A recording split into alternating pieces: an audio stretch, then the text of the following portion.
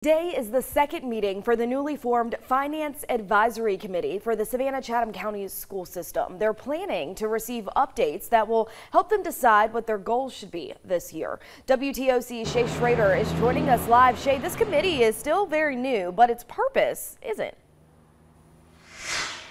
Yeah, Aria, that's exactly right. This new Finance Advisory Committee is actually replacing the old Budget Committee. So they are absorbing the responsibilities of the Budget Committee, but they're also going to have the power to dig deeper into the school system's finances and really make decisions based off of how money is being spent. And of course, they do have the responsibility of also prioritizing how that money is being spent and keeping track of how much money the school system has. At today's meeting, the committee will be briefed on quality basic education, which is the Georgia law that helps fund education for kids kindergarten through 12th grade.